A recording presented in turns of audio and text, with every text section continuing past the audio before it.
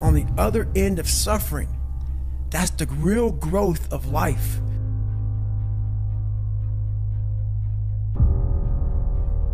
What is enslaving you? What is controlling your thoughts? Is it weakness? A lack of discipline that prevents you from accomplishing what you want to accomplish? Get up and wake up. You have only one life, so don't waste it. A lot of us don't know of a whole nother world that exists. It's on the other side of suffering. Once you break these barriers that you have made for yourself, like the mind is the most powerful thing in the world. It is so amazing that I used to be a 300-pound guy and I thought that was it. Could barely read, could do anything, and now that what was inside that person was this guy that's in front of you today. That's how scary the mind is. And that's what I started realizing through this journey, is that once I got a taste of, wow, man, I haven't even cracked. I haven't even begun to crack what the mind is capable of. And when I started realizing is on the other end of suffering, that's the real growth of life. Because you realize how the mind processes shit. And I talk about another thing called theory and practice. A lot of people are theorists. These smart guys that read these fucking books and shit, man, and they sit down and they tell you what the mind is supposed to do. And a lot of us listen to that shit. It becomes like, this is it, man. This old man who has been studying the mind forever, this is the cap that we have. By being a practitioner, I went out and realized a lot of these guys are so wrong, man. The mind has capabilities that are so unknown, and I found that through suffering. And there's a whole nother world on the other end of that. Our mind wants to protect us. The mind is like, honestly, it has a tactical advantage over us. It knows our deepest, darkest fears or insecurities. It knows where we start to feel, we start getting that doubt creeping that says, hey man, you know what, man, maybe this isn't good. Let's go back home to the wife. Let's go back home to the kids. This is not comfortable. So in that moment, the mind directs us. It's a protective mechanism. It saves us from doing bodily harm, or it really saves us from discovering that the mind's like, I want to be in charge of you. I don't want you to be in charge of me. So it tells you, let's just stop right here. But once you start breaking through that barrier, because we forget we are in control of our mind. We believe it's the other way around.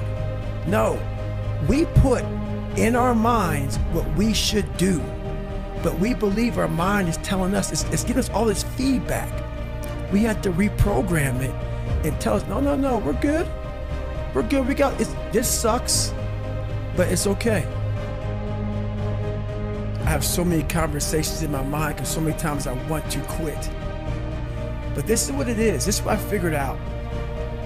I was so afraid of myself that I had to figure out, I became a master of my mind. People, when you're afraid of something, you have to master it. That's how you start to overcome it. So what I realized, when I get to that point where I want to quit, everybody, they get to the point where they want to quit. This is what happens. The mind tells you, let's go home. Let's take a warm shower. Let's get some food. This is not right. This is that. If you cannot answer the questions at that moment, because your mind's gonna start giving you all these questions. And if you can't answer them, you're going to quit.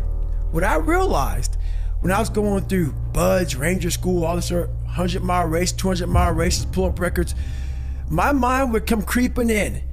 My mind said, look, brother, we've done all these other things. You've proven yourself. You're good. If I didn't have the answer to respond to my mind and say why I'm here, why I'm doing this, you will always lose that fight. You have to have the response to what your mind is going to tell you. A lot of people think self-talk works. It does, but it doesn't work without the suffering before your mind starts saying we need self-talk. So what I tell myself is I go back to the months and years of preparation to get to that day.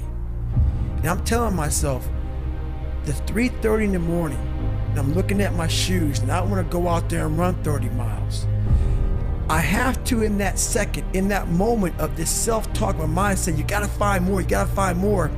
I once again calm down, go back into my mind, and I have to reflect back on the shit I did to get here.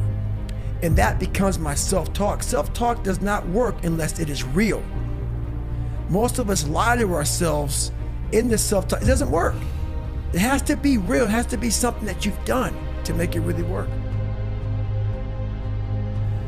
There's a process that you have to go through, and patience is the process. And if we don't have patience, after a week, I haven't lost 30 pounds, man, I'm done. I'm over it. So that's what I found out with people, man. They're not patient enough to realize and to enjoy the moment, not live in it, just enjoy it. There's no finish line in life, but enjoy that moment. Roger that, man, I lost 5. Let me go 10 next week. They have the woe is me mentality. It's too hard. Life isn't fair. These things in life are not easy for me. You look to your left, you look to your right, and you start to judge yourself off other people. Like if you're a female, well, she's skinny and she doesn't work out as hard as I do, and everything starts to corrupt your mind. You start to look around too much at other people and what they're doing, and that starts to corrupt your own dialogue. We are judging ourselves against too many fucking people. You have to judge yourself against yourself. This is a race against David Goggins and David Goggins alone. And once you can silence all that bullshit, all the outside interference and things that are attracting your mind to everything, you can then start to grow and realizing, I'm stressed out for no reason. This is my own little race. This is my own timeline, and this is how I'm gonna run it. Once you transform yourself, and even though I'm not running from myself, I'm constantly facing myself. I'm constantly battling myself. I'm not running from them anymore. I used to, but now I'm constantly battling them. So now what happens is, once you get to a point in your life where you're able to tell everybody how fucked up you are, I will answer any question you want about me. Anything I did, anything bad, good, ugly, I will tell you. When you get to that point in your life, that's where your real journey begins. And you no longer have to have a small victory to keep you going. You now realize what your purpose in life is. And you realize all this shit's just part of it. But at first, you need all these different tactics to keep you going, because you haven't figured it out yet. Once you figure out that you're in a race amongst billions of people that live in this world, you're in a race by yourself. You have a purpose, and it's your purpose, not everybody else's purpose. It is your purpose and only your purpose, and it's your race. So then you're like, hey man, I'm doing my thing. I'm doing the best of my ability. What's next? There's no longer these small increments to get through life, because once you figure out why you're here, it just becomes a process.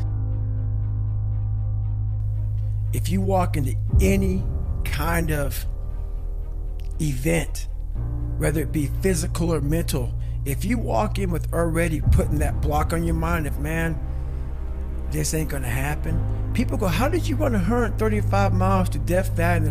How did you run 100 miles with no training? Because I went into it not thinking, I can't do this, man. I went into it with a strategy. I had an open-mindedness.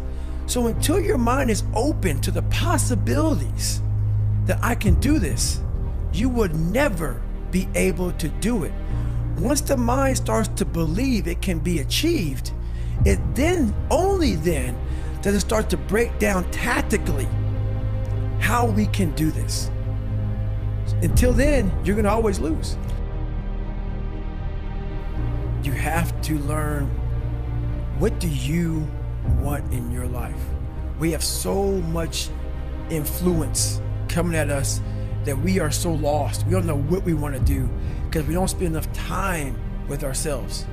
You have to learn to shut off a phone, shut off a computer, shut off a TV. And it's okay to sit in a room by yourself in a chair and just think about you, where I want to be, where do I see myself tomorrow, the next year from that. And it takes a lot of self-discipline to be able to do that nowadays, because you want to be so attached to everything. You want to be so caught up with the world. The world's moving too fast. The world's moving so fast that you're trying to keep up to the point where you lose yourself in the world.